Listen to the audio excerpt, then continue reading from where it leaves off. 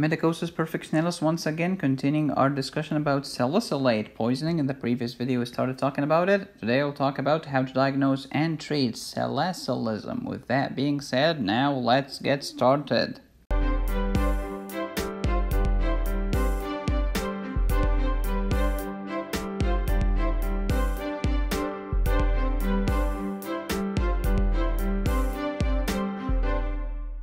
What are the side effects of aspirin? Bleeding, GI upset, peptic ulcer disease / gastritis, hyperventilation. Why? Because aspirin stimulates the respiratory center.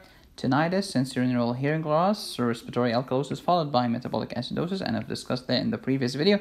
Non-cardiogenic pulmonary edema, renal toxicity, asthma exacerbation.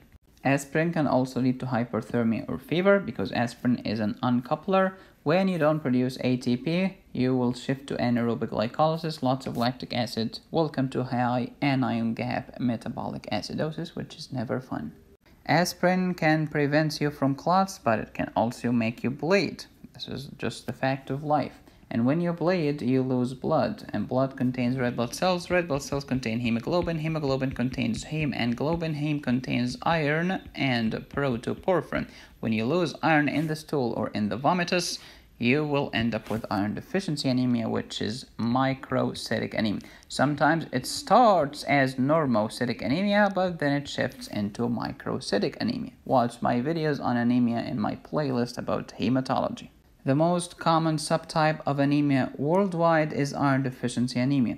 The most common cause of iron deficiency anemia in the developing world is nutritional deficiency. The most common cause of iron deficiency anemia in the modern world is GI bleed. Side effects of aspirin again include idiopathic thrombocytopenia, Coombs positive hemolytic anemia. I have a video about Coombs test, direct and indirect, in previous videos in my hematology playlist. Drug-induced esophagitis, allergy, hypersensitivity, and aspirin toxicity, which is the topic of today's video. I've talked about the aspirin drug-drug interaction in a previous video, and in the last video I've told you a joke about two pharmacology professors, so watch the previous video. Please don't forget, don't give aspirin with warfarin, don't give aspirin with SSRI, don't give aspirin with alcohol, aspirin with penicillin G, aspirin and vitamin C. More than 100 students have actually listened to me and went to Picmonic. It's a website containing lots of visual kind of interactive medical mnemonics. It's out of this world. Absolutely fascinating. Check the link in the description. Salicylate poisoning is acute or chronic, and this is the toxic dose depending on your body weight. Signs and symptoms include tinnitus, which is ringing in the ear, nausea, vomiting, abdominal pain, drowsiness, fatigue, stupor, lethargy, which counteracts acidosis, or at least try to, shortness of breath due to hyperventilation, fever, respiratory alkalosis followed by metabolic acidosis, and pulmonary edema. Phases of salicylate poisoning, because doctors are creative, they call them 1, 2, and 3. Very creative and profound stuff. 0 to 12, 12 to 24, more than 24. Hyperventilation leading to respiratory alkalosis. Mixed respiratory alkalosis and metabolic acidosis. More than 24 hours, dehydration, hypokalemia, progressive asthma. This is really bad. The most common cause of death in salicylate poisoning is cardiopulmonary arrest due to pulmonary edema. When those pharmaceutical corporations print a label on the bottle, keep it out of the reach of children, they're not joking with you. They're not just protecting themselves from lawyers. It's actually good for you and for your kid. Diagnosis of salicylism. 1. Comprehensive Metabolic Panel or CMP. 2. Complete Blood Count or CBC. Let's start with CBC first. And you have hemoglobin hematocrit. Those are red blood cells, white blood cells, and platelets. Very easy. I love those fishbone kind of illustrations. Then the CMP. Sodium, potassium chloride, CO2, BO, and creatinine, and glucose. Let's memorize them. Sodium and potassium, they go together. If you have been in this business for 5 seconds, you know that sodium and potassium are kind of cousins. Chloride and bicarbonate, chloride and CO2, BO and creatinine, this is kidney function, and then glucose, this is your pancreas and your diabetes stuff. Sodium, potassium, two things to do with the kidney and pancreas, because you have 2 kidneys and 1 pancreas, ha ha ha. Okay, blood salicylate level. Yeah, if you suspect salicylate poisoning, let's measure the level of salicylate in the blood. Blood glucose level might be low, hypoglycemia, and check the urine. You might find some salicylate there. And of course, you will need arterial blood gas to measure the pH, acidosis, alkalosis, all of this crazy stuff. The video is not over yet. We still have to talk about treatment. But please don't forget, I have the Perfectionist's Ultimate Notebook about lymphoma, plus 20 lymphoma cases, plus 25 bleeding cases on patreon.com/medicosis. Treatment of Salicylism. No antidote for aspirin. There is none. Zero. Nil. And even juice cleansers can't do it. Okay, stupid stuff. And you guys believe those online gurus. Look, businessmen and businesswomen are smart. You see, like juice cleanser. Treat your naturally. What the flip does natural mean? Like sunlight is natural and it causes melanoma. So shut up. Just because it's natural doesn't mean it's good. Like think for 5 seconds and you will realize that. Your cute puppy is natural. The lion killing the zebra and eating it alive is also natural. Welcome to life. In many cases, cancer is natural. Chemotherapy is not. So first, there is no antidote for aspirin. Don't forget your ABCs. Any good doctor should never forget. ABCs first. Airway, breathing, and circulation. I don't care about anything. ABCs first. Gastric decontamination with activated charcoal. Now, if you are a dinosaur like me, born in Egypt, I've studied lots of crazy stuff, such as the syrup of ipecac, which no one uses today like ever, but we still had to study it, and the professors used to ask us about the syrup of ipecac, which they know nobody uses it. Okay, that's why I hate pharmacologists. Alright, then they have the salt. If you are stranded in a desert and you have a patient with aspirin toxicity, you don't have the activated charcoal, you don't have the syrup of ipecac. What should you do? Yeah, let him or her swallow as lots of salt as possible, then they will vomit the salt with the aspirin. This is of course brutal, but it's better than dying from cardiopulmonary arrest. This is like archaic stuff that you will never use in real life. The only gastric decontamination that we still use is the activated charcoal. IV fluid, why? To maintain the effective arterial blood volume, and I've talked about this in my series about fluids, electrolytes, and acid-base disturbance. When you maintain the volume inside your blood vessel, you are maintaining the urine output. Where do you think urine comes from? From your blood. Hello. Your precious crocodile tears, they come from your blood. Any secretions comes from the blood.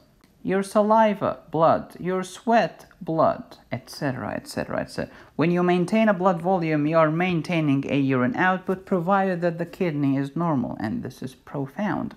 Aspirin overdose can lead to dehydration. Give IV fluid.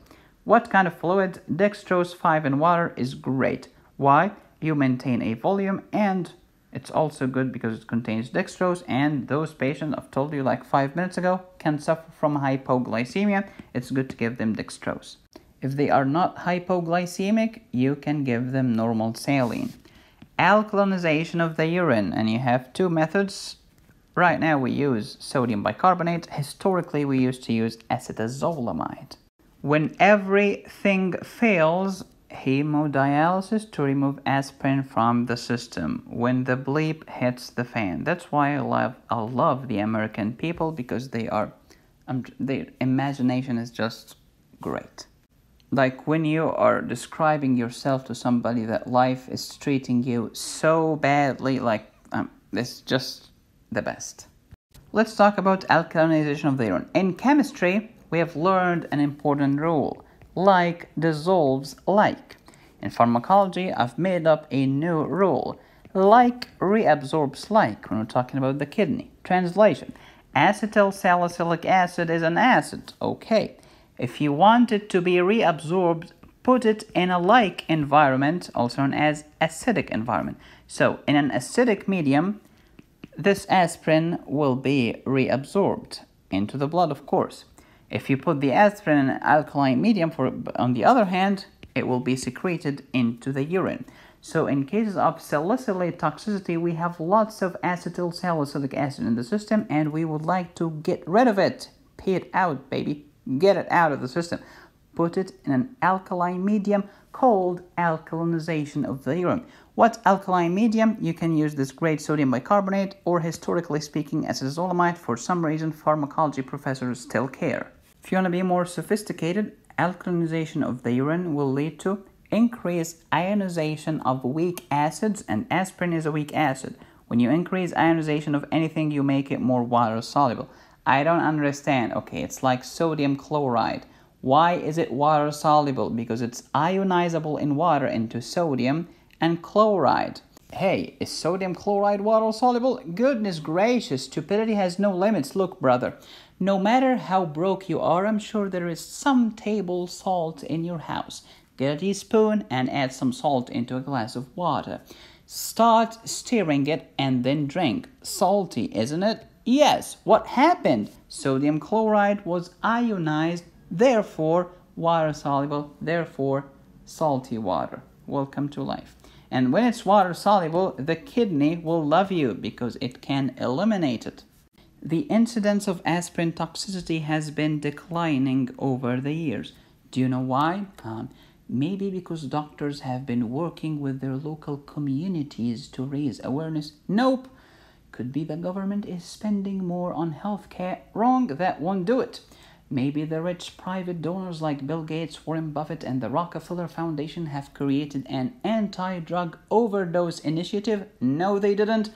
Is it possible that Congress has passed a new bill called Salicylic Acid Toxicity Suppression Act, or SATSA? No, never heard of it. The real reason the incidence of aspirin toxicity is going down is because other pain medications are now available, like ibuprofen and Tylenol. When you have less people taking aspirin, you will have less people getting toxicity from aspirin. Ta-da! Called common sense. But what about all of the old people that are taking aspirin to prevent thrombosis? Remember, this is baby aspirin, 81 milligrams in the United States. It's a very low dose. The chances of you getting toxicity from this is minimal. So in brief, the incidence of aspirin is going down because people are having different alternatives. So for those weird people who are asking, why do we need 17 different types of main medications on the shelf anyway? Man, those greedy pharmaceutical corporations are killing us. They are not killing people anymore than the fact that Bayer AG is making aspirin to make you bleed. No. And if you have two neurons that synapse, you would know that if they killed you, you won't be able to buy medicine from them anymore, and they will lose money because they have lost a customer. Called common sense. So I think you should think a second time.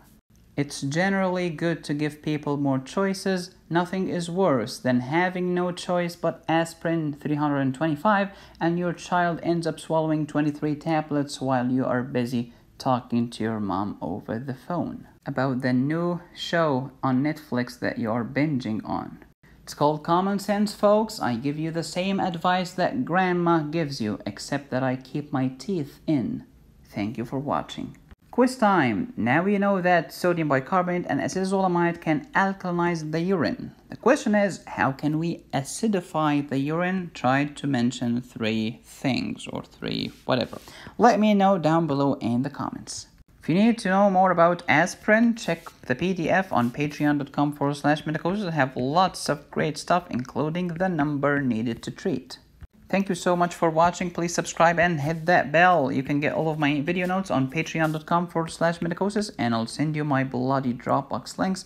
Thank you so much, guys, for watching. As always, be safe, stay happy, and study hard. This is Medicosis Perfectionalis, where medicine makes perfect sense.